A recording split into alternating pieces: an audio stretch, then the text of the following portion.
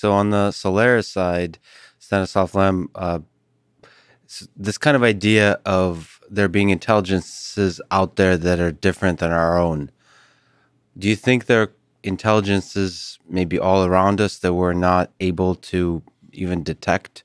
So this kind of idea of maybe you can comment also on Stephen Wolfram thinking that there's computations all around us, and we're just not smart enough to kind of detect their intelligence or appreciate their intelligence. Yeah. So my friend Hugo de Garis, who I've been talking to about these things for many decades, since the early 90s, he had an idea he called SIPI, the Search for Intraparticulate Intelligence.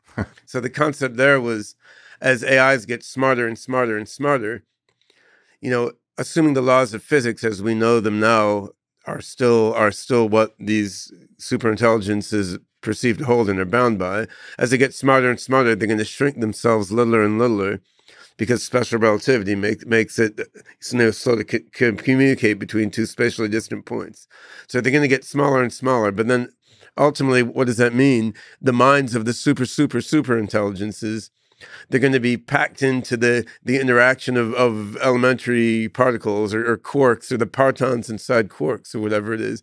So what we perceive as random fluctuations on the quantum or subquantum level may actually be the thoughts of the micro miniaturized super intelligences, because there's no way we can tell random from structured, but with an algorithmic information more complex than our brains, right? We can't tell the difference. So what we think is random could be the thought processes of some really tiny super minds. And if so, there's not a damn thing we can do about it, except try to upgrade our intelligences and expand our minds so that we can perceive more of what's around us. But if those random fluctuations, like even if we go to like quantum mechanics, if that's actually super intelligent systems, aren't we then part of the soup of super intelligence? So aren't we just like a finger of the entirety of the body of the super intelligent system?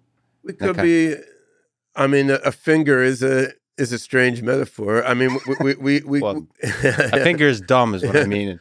But a finger is also useful and is controlled with intent by the brain, whereas we may be much less than that, right? I mean, yeah, we may be just some random epiphenomenon that they don't care about too much. Like think about the shape of the crowd emanating from a sports stadium or something, right? There's some emergent shape to the crowd. It's there.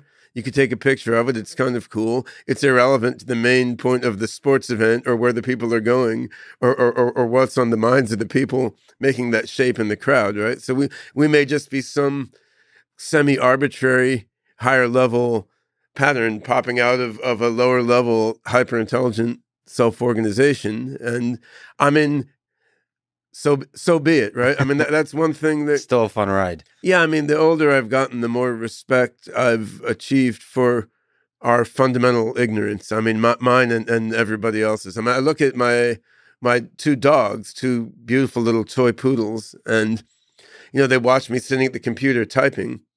They just think I'm sitting there wiggling my fingers to exercise them maybe, or guarding the monitor on the desk. They have no idea that I'm communicating with other people halfway around the world, let alone, creating complex algorithms running in RAM on some computer server in St. Petersburg or something, right? Although they're right there in the room with me. So what things are there right around us that we're just too stupid or closed-minded to comprehend? Probably quite a lot. Your very poodle could also be communicating across multiple dimensions with other beings, and you're too unintelligent to understand the kind of communication mechanism they're going through.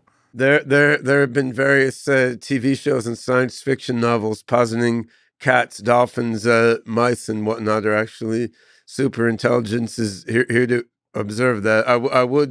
I would guess, as one or the other quantum physics founders said, those theories are not crazy enough to be true. The reality is probably crazier than that. Beautifully put.